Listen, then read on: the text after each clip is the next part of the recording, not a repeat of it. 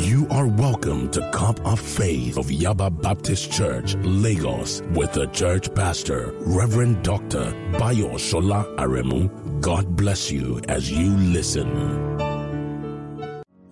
Praise be to the Lord for his avalanche of blessings.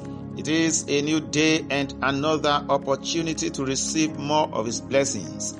May the abundant blessings of God locate you today in Jesus' name.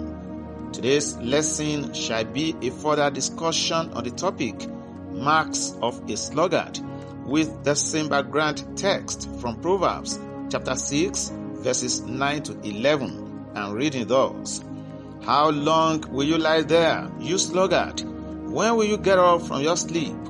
A little sleep, a little slumber, a little folding of the hands to rest, and poverty will come on you like a thief, and scarcity like an armed man. Hallelujah. In addition to the previously identified marks of a sluggard, is that a sluggard is always engrossed with self-deception. His commitment to self-serve and maintain an idle existence may be so strong that he will oppose any argument from those who attempt to nudge him out of bed or away from his computer or phone. This sluggard's self-deception may manifest itself in grand business proposals that resist outside critique and have little basis in reality. Slow, consistent accumulation of wealth through steady work habits is unattractive to the sluggard, so unrealistic dreams of quick money may dominate his mind.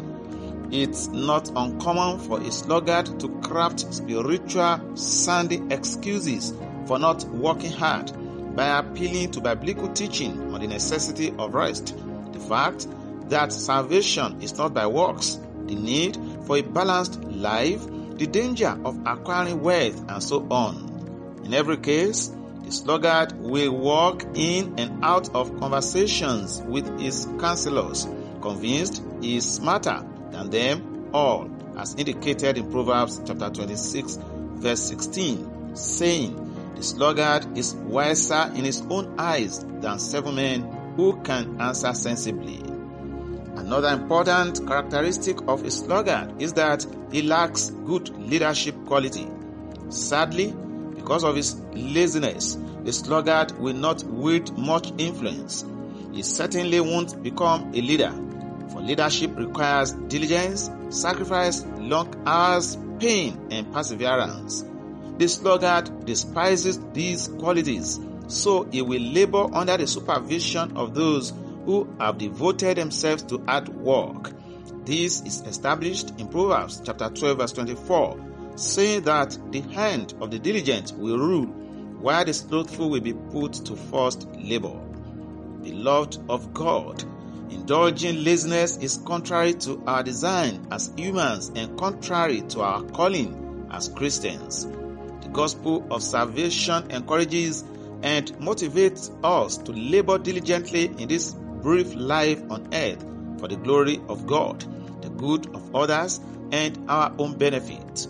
The energizing spirit of Christ compels us to sharpen our God-given skills so we might be useful to our King and to our fellow man, to courageously face and complete difficult tasks, and to avoid the unnecessary trouble of laziness. I pray for you today. May you receive the wisdom of ants in Jesus' name. Receive grace to labor at the appropriate time. The Lord will strengthen you and empower you. He will give you wisdom for every season. This weekend, receive prosperity in place of austerity.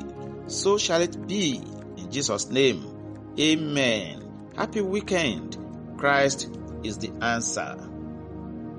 We believe you've been blessed by the message from the Throne of Grace. For further inquiries, prayer, and counseling, kindly contact 0907-799-6648. That's 0907-799-6648. The church is located at 19/23 Commercial Avenue, Raymond Street, Sabo, Yaba, Lagos. We meet on Sundays by 8 a.m. to 10:30 a.m. and on Wednesdays by 6 p.m. Join us same time right here on Every Other Day. Christ is the answer to all human needs. Thanks for listening.